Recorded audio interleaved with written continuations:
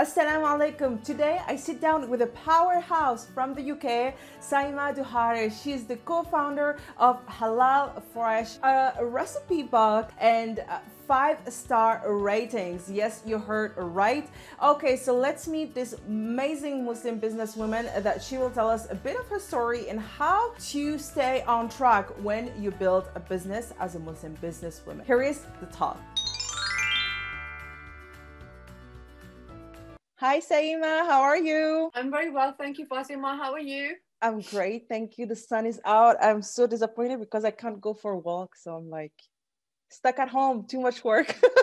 Is the sun out here? Yeah. Because it's been snowing for the past couple of days and it's only now started to clear. Only now it's Oh starting my to clear. gosh. Well, Freezing.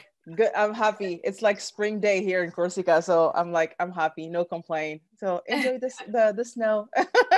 I am going to enjoy the snow. I don't complain about the weather Cool. because weather is one of the top topics that are discussed within the UK. Yeah. And I've stopped discussing it. The weather True. is the weather. For Yeah. me, it's not about the weather. I think there's no such thing as bad weather. It's just bad clothing. That's it. True. Especially Right, during winter. Yeah. exactly. If you got the right clothing, then you don't feel the cold. Of course, obviously you can't, there's other Yeah. parts that you feel with your hands if you're not wearing gloves and your face, of course. Yeah. But yeah, there's no such thing as bad weather. It's just bad clothing. That is so true. I like to break the ice with that topic, but I was really happy this morning. With the sun. I was on my terrace and everything. Okay, so I'm super excited to have you on. So excited to have this conversation with you because I feel like it will definitely bring a lot of value to many of us Muslim, businesswomen or Muslim women in general. I'm fascinated by these conversations and just to learn more about you and your experience and about Halal Fresh also. So that will be cool to know. Okay, fire away. Fire away. Nice. Okay, so I always start with the challenges. Um, but before that, let people know who you are. Like, tell us more about who is Saima. Okay. So I'm Saima and I'm the founder of Halal Fresh, which is the UK's first halal non-subscription recipe box.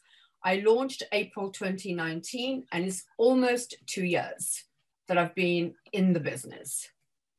Right. How was it launching Halal Fresh in the UK?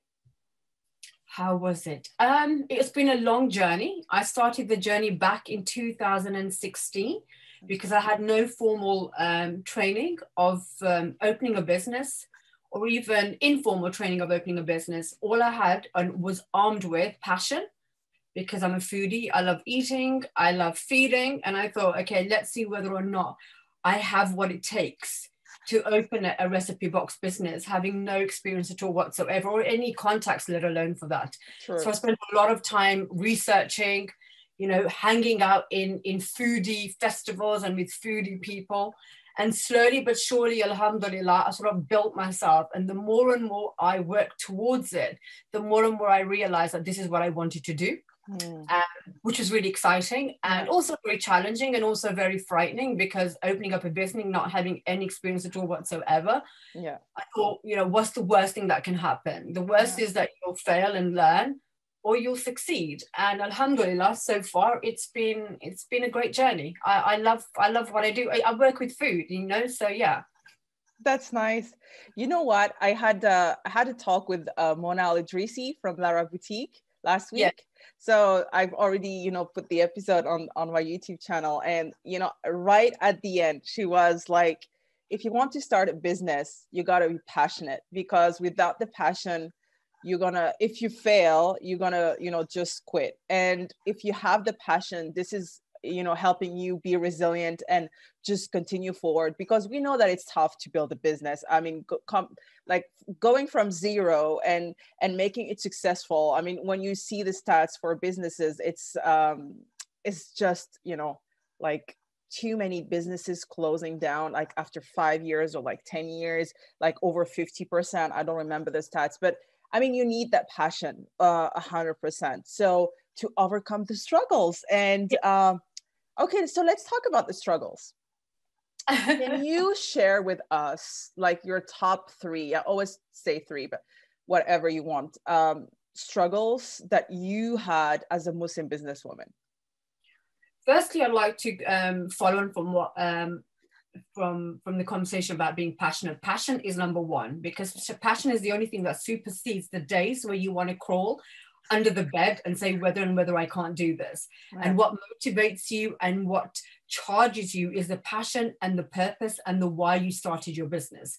And that's something that you always have to go back to, as to why did you start it. And it has to be bigger than just the financial gain of it. Yeah. Right, how are you benefiting your community?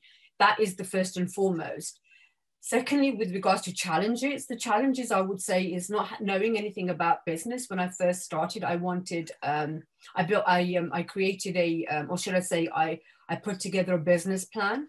I put together a financial forecast, and I went knocking on people's doors to see whether or not they'd invest in my business. And I got knockbacks from everyone that I approached, and rightly so, because who's going to invest money in somebody that cannot demonstrate that they'd run a business, let alone a food business? So that was the first challenge. So in the end, I decided that I needed to put my money where my mouth is, and my mother very kindly lent me the money, and I had money of my own, and that was the first thing. So the first challenge was trying to raise the funding. And then I had to use my own, and of course my mother's money. So that's the first thing. The second challenge is almost as if looking for a chef. And because I'd never worked in the food business, again, finding the right team was also a challenge, because I couldn't prove that I'd been in the world of food. So people were reluctant to work with me. But alhamdulillah, after perseverance, and 6 months it took me to find a chef. So that was the other challenge that I had. And then on top of that, the other challenge I had was ingredients, because I needed ingredients. And in terms of, I didn't have the buying power. Every ingredient that I wanted, it was almost, what's your minimum order? And I couldn't say what my minimum order is. So I couldn't dictate or even forecast that how many people would buy my recipe box at this stage. So that was another massive challenge for me. The other challenge was, of course, the operation side of things, the logistics side of things. So yeah, there were lots and lots of challenges that I had to overcome step by step. So there was almost, I was working towards a sort of, putting my ducks in a row of what mattered. And the first thing was, of course, creating the concept of Halal Fresh. What does Halal Fresh mean? What is the purpose of Halal Fresh? Putting that out there. What did I want the brand to look like? What I wanted to feel like, friendly, fun, honest, transparent. From that, then it was creating the website. And then in parallel to that, finding the chef, as I said to you. And so all of these challenges were almost everything was a challenge, in all honesty. That wasn't a challenge, but it was a good challenge. It was a challenge that every time I was challenged, the more I realized, the more I wanted to do this. Because sometimes challenges present themselves. Are you resilient, like you said earlier on? And do you have what it takes? And what I've learned being an entrepreneur is, and I don't even think I deserve that title yet, an entrepreneur is something that, I don't know whether I deserve it, but I'll accept it. Entrepreneurs, are you resilient? Do you have the perseverance? Do you have the mindset for it? Yeah. Are you passionate enough? Are you dedicated enough? All of these things matter towards becoming, opening, starting a business and working your way through it, because your business evolves, like you evolve. You change as the business changes, and your business is dictated marginally by your customers as well. I'd say large margins of that would be dictated by your customers, because you are serving your customers and you're learning about them. You put the product out, but by the end of it, they're teaching you what they want from what the service that you provide them. So it's a two-way street. What you do. Yeah, 100%. Yeah, I mean, from hearing you, it's a lot of trial and error. You can't have like the great idea, and that a lot of people start in this analysis paralysis, and they're like, oh, I need this amazing idea, but actually all the products, they didn't start as the final version that we see, for example, or the successful product.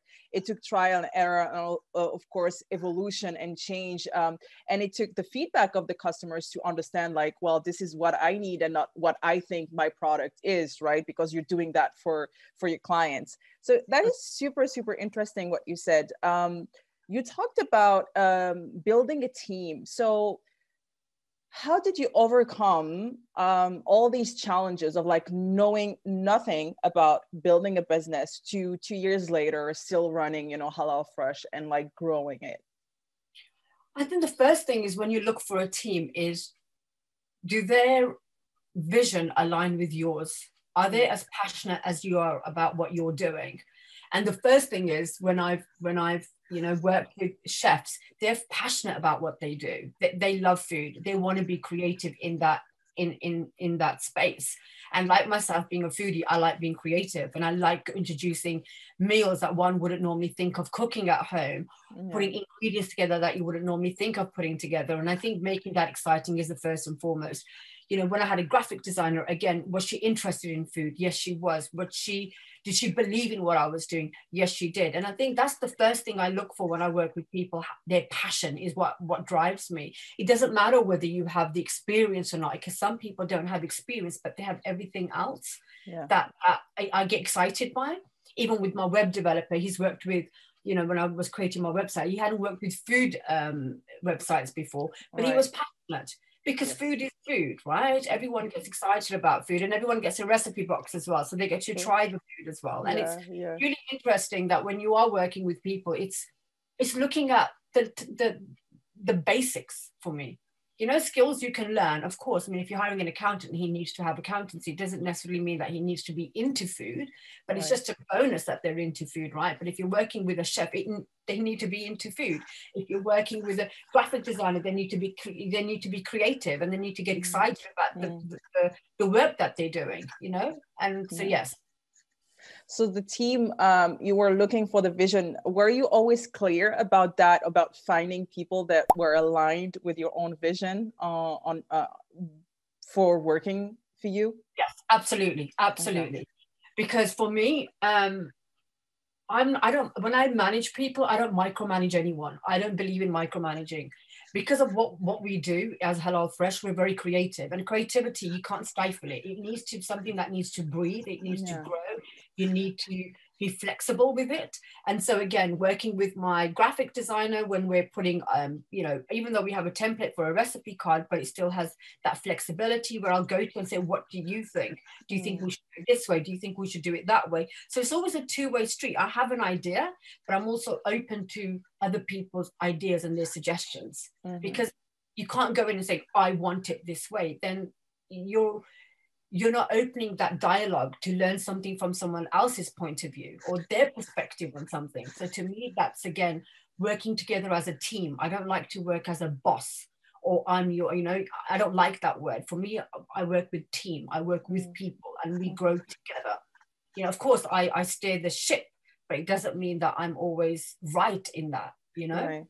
Because I'm also learning as well. Yeah, you need this healthy culture, especially in startup and in the, like the growing phase of a company. You need to have this openness and, as you said, the creativity, and that's the most important thing. So, yeah, I believe you, because you're just, you know, living it, and it works. So, you know, so it should, you know, No, thank you. I mean, I've had my graphic designer for her. She's been with me for over a year and a half now.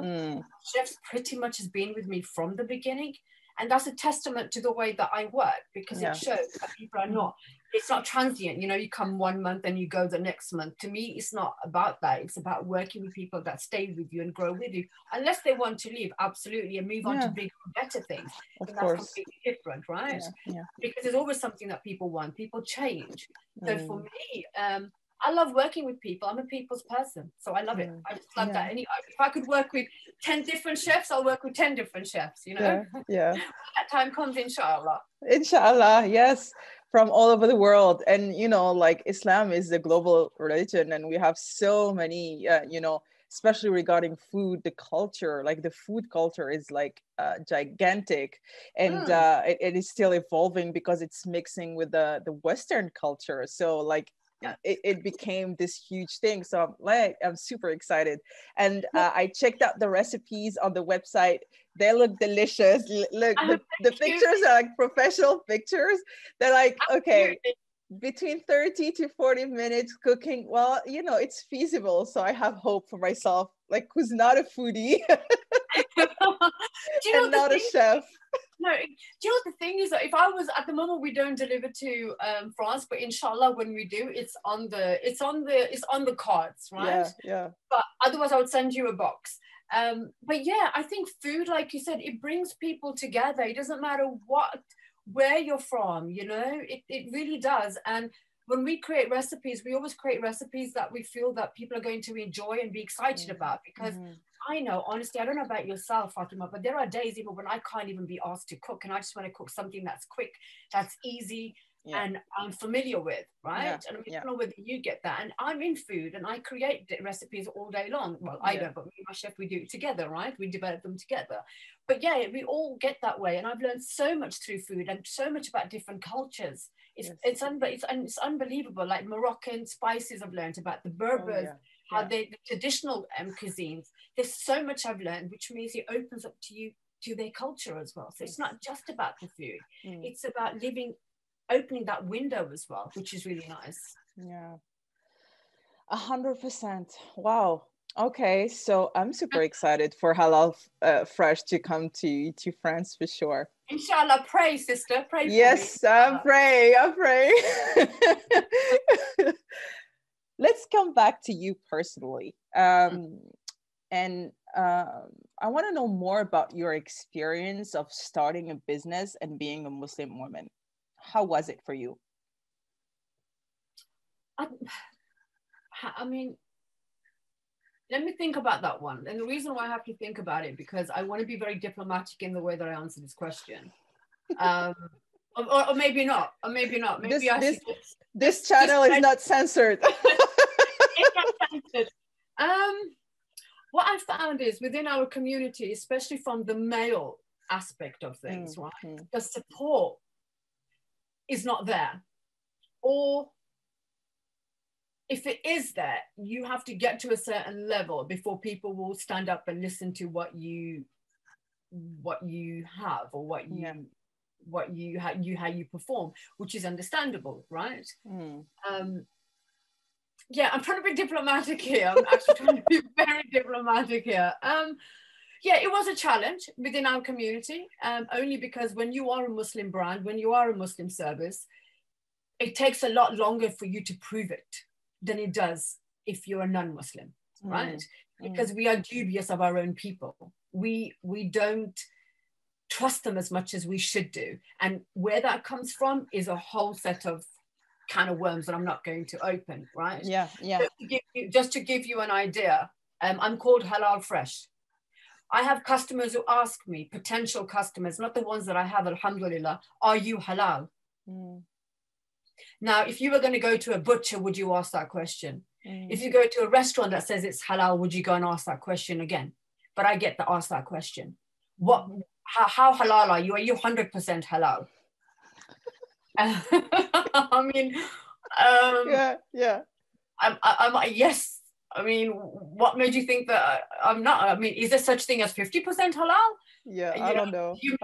You know, do you mix non-halal with 50%? You know. Well, this is what they do, right? Like if you go to restaurant, because now the halal word has only been to like food. Is this halal? Just the food, like the meat? Is there like no pork or the food? But now, if you go to a restaurant that says, you know, it's a halal restaurant, and it happens a lot here in France, they serve alcohol, right? And they tell you, well, we do that because we're in France and we have non-Muslims customers that require, you know, that want alcohol, and alcohol sells, right? It is a big part of the business. So it became like such an ignorance of just having people, you know, I'm not surprised having people calling you and asking you it's halal, and it sounds stupid. It sounds really stupid, but it happens. I mean, you're living it. And honestly, do you know, honestly, it from now, I mean, I used to first think to myself, but now I understand. It's, you know, we go to Pizza Express and we have a pizza there, right? Or but yet they sell pork and they sell alcohol. Right? Do we go and ask the question, when you're making a pizza, do you make it in a non-halal oven? and a halal oven. Do you know what I mean? And this is what it is. So when you're a Muslim, you get scrutinized a lot more.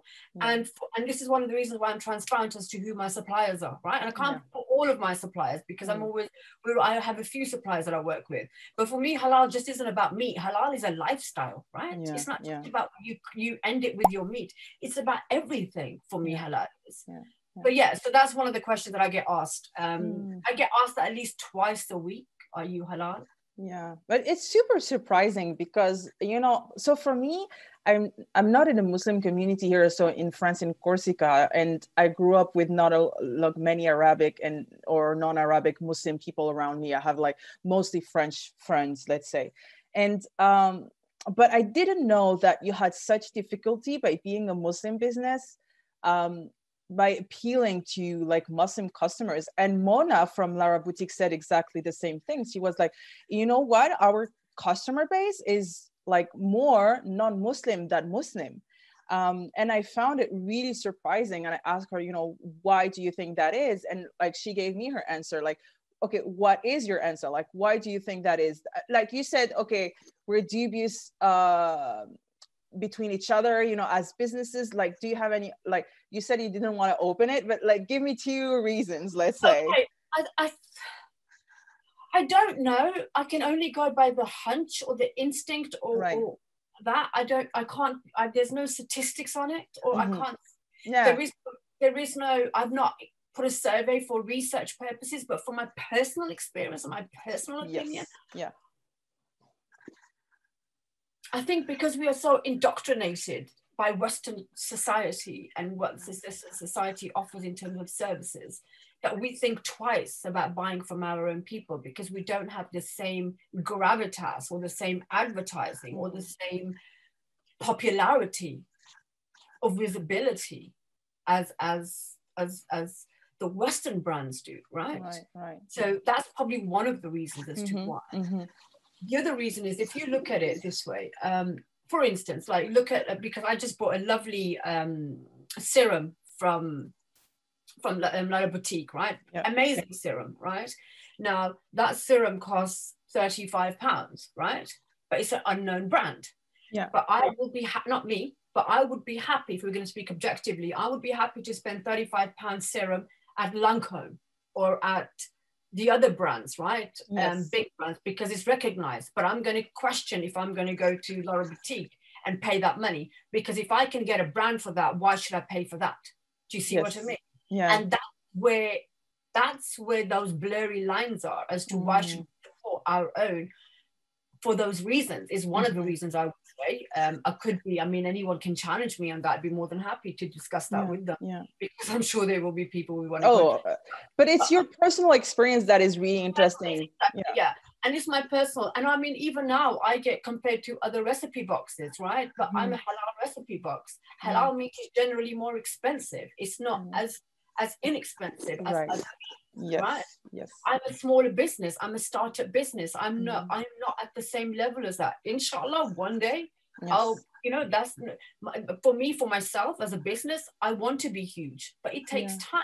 But in the meantime, what one needs to look at is we can't make comparisons. You've got to look at the individual brand and the service that they offer, and all of those things then come into play. But I think that's one of the reasons why. And secondly, I mean, well, this is one of the reasons why I think being part of Noor and Zafir, which we're going to be part of, inshallah, and Noor and Zafir is promoting, you know, up and coming, edgy, creative lifestyle brands. I think it's amazing, absolutely brilliant, and I want to be part of that. I want to be able to purchase from those types of brands, which I'm slowly but surely am. I'm trying to get away from the Amazons. I'm trying to get away from the eBays, because they've completely have taken over. Taken over, and they squash small businesses, and especially small Muslim business, because there's so much lovely Muslim businesses out there that offer so much great products. But it's down to the more you want something, the more you want it. I mean, 100%. This is, I think we're living a new era, and I'm so excited also to be part of it. Even for me, you know, I always wanted to be an entrepreneur, and I started this journey, and so I'm experimenting also, but I'm focusing on my coaching business right now to make it really successful and to build my experience on that, because, you know, also being distracted doesn't help, especially if you're a business. And I know, you know, you know Yeah. that. So for the, especially if you want to be successful. But 100%, we're living in a new era where we are seeing a lot of Muslim brands that are coming up with expertise, with quality. And, you know, it's just the start, it's the beginning. So it needs nurturing, right? It needs communication. It needs to build that trust, as you said. Absolutely, absolutely. Important. And I think we need, yeah, absolutely. And I think we need to shift that mindset, and that's going to take a long time because it's been ingrained in us. And I think the more Muslims like ourselves, like yourself, like myself, like Arabic, like what Martha is doing with Noor and Zafir, and there's so many other brands as well that I can reel off. I do some great stuff, and I think the more and more that we start to push that that paradigm, the better and better that we will then become at actually working together and supporting one another. Yes, that's the main thing, right? It's exactly. about supporting one another, and yeah, it's huge. Yeah, 100%. So I have two last questions for you. okay. The one question that I like is, okay, you started Halal Fresh 2 years ago, but you started 4 years ago. So if you have to go back like 4 to 5 years ago and meet the Saima at that time, what is one advice that you would give her? A really good question. Patience. Okay, that's always, that's one of the most repeated ones. I think patience and believe and enjoy the journey. Yeah, patience, believe, and enjoy the journey. I love that. Why? Yeah. Because we all doubt ourselves all the time, right? And we always feel that we're not good enough, and we always feel, can I do this? Can I not do this? And I think just believing in yourself, no matter what, is key, because that's what carries you through. And having faith in the journey is from the ultimate, because everything that's given to us is already written, right?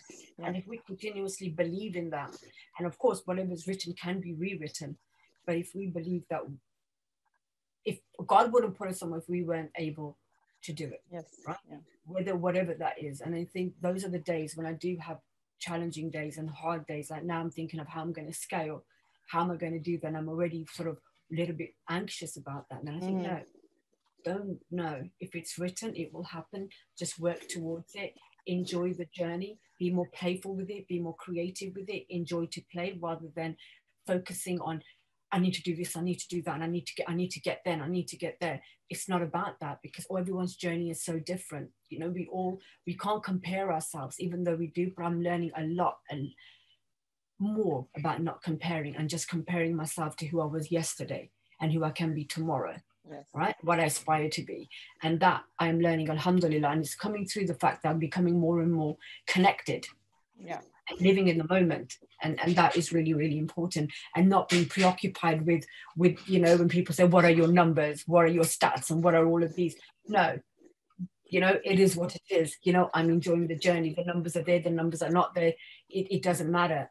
I'm doing what I'm doing and working towards that journey, inshallah, and the rest is to God. That's it.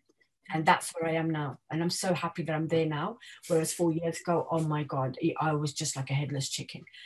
I need to do this, I need to get this. And now I'm at a place where I'm at ease. It is, and I'll get there when the time is right. Have you heard the story about the tortoise and the hare? No. It's a British folk. He says about the tortoise. The tortoise takes his time in the journey, just to give you a bit of an idea. It takes his time in the journey, but here's the hare jumping along, trying to get there faster and faster and what have you. But in the end, the tortoise wins the race because it took his time. It took in everything. It took in the scenery. It gave itself time to breathe. It sat, enjoyed, took in, and then the hare was almost as if he was slightly more arrogant, slightly more overconfident, overzealous, thinking, I'm going to make it. It's not about that. I think it's good to have insecurities. It's good to have doubtful days. It's good to have days that you're confident. It's good to have days where you challenge yourself. It's good to days where you ask yourself, but it needs to come from a place of positivity and not negativity. Yeah. This is exactly what I preach, as a coach. I mean, my studies have been really centered on positive psychology, and this is what they say, nurturing those positive emotions, because these are the ones that open up, solution, creativity, so you can overcome your challenges. If you come from a place of need and, scarcity, you're going to be in a tunnel vision. Exactly. And it's going to be much harder to overcome your challenges. So, and I love that you just, earned that wisdom by yourself. It's really amazing. And I want to acknowledge you for that, because this is it. And once you understand that, like, everything open up. And as you said at the beginning, a skill you can learn. Everything is learnable. But if you have this certainty, this calmness, this peace, this belief, well, it will take you a long way. Absolutely. Honestly, Fatima, it's happened in the last, I would say, year. And I was communicating to God. Honestly, it's really, really hard. It really does. Because what are you chasing? We all want to get somewhere. You get to one place and you go, oh, I need to get there. Oh, I want to get there. I want to get there. There's always hunger. There's always that need to keep propelling, to keep going forward. Yeah. But going forward, you need to be enjoying that forwardness as well. 100%. Yeah. So lovely. I love that. And you saw, like, our voices just went, lower and everything. It was like, this was like so intense. So I love it. Like just Zen mode. Exactly. It was the Zen moment, like the wisdom, mic drop. 100%. Last question. Is there any question you wish me to ask you that I didn't? I think you've asked me everything, actually. I mean, I wish I could answer the question that you said, the challenges that you face, but honestly, that's I'm going to open that a little bit later, maybe down the road, a couple of more interviews, and I'll be like, yes, now I'm going to say this. Yeah, exactly. So you got to come back. You said it. Okay. Give me a year, and then I'll be able to, because now and from until then, I'll start to monitor it. I'll start to record it, actually. Yeah. I'll start to record it and say, okay, this is it. Let's do our own research. Let's do our research and come back and let's exchange notes. How about that? I love it. Okay, I agree. I'm going to do a year of interview and I'll tell you. Okay? Yes. Perfect. Thank you so much, Saima. It was such a pleasure, and I knew it. And that's why I asked you to come up here and to have this conversation, and you got to come back. So thank you so much. Inshallah. And thank you so much, Fatima. And I wish you the best of luck with what you're doing, because I think we need more coaches like yourself. We need more people to encourage, young people especially, to go out there and just risk and take that risk, And now with the pandemic, just my closing thing would be, we become more entrepreneurs. We're thinking more outside the box. How can we make, how can we get an extra income or an extra living? And I think this is the time where creativity has also been born in this time. And I think it's great that, you have this service that you can offer people. So yes, mashallah to you as well, and alhamdulillah to you as well. Thank you so much. So take care of yourself. Have a lovely week, and I'll talk to you soon. Okay? Talk to you soon. Take care. Bye-bye. Bye. And here you are. I hope you liked this video as much as I did, and also this amazing conversation changed, my perspective on some of the points about resilient and just, keeping a tight ship, let's say, surrounding myself with, the right people to keep on track on building my own business. And, I hope it did the same for you. If it did, well, like this video, subscribe, share this video with another Muslim businesswoman to inspire, to give an example, and also to motivate. Here is the next video where I sit down with Mona Ali Jurisi and we discuss the difficulties of, just communicating as a Muslim business brand to the Muslim community and getting known as a small and medium business. So to the next video, get focused, get clarity, and get started to live your best life. Bye.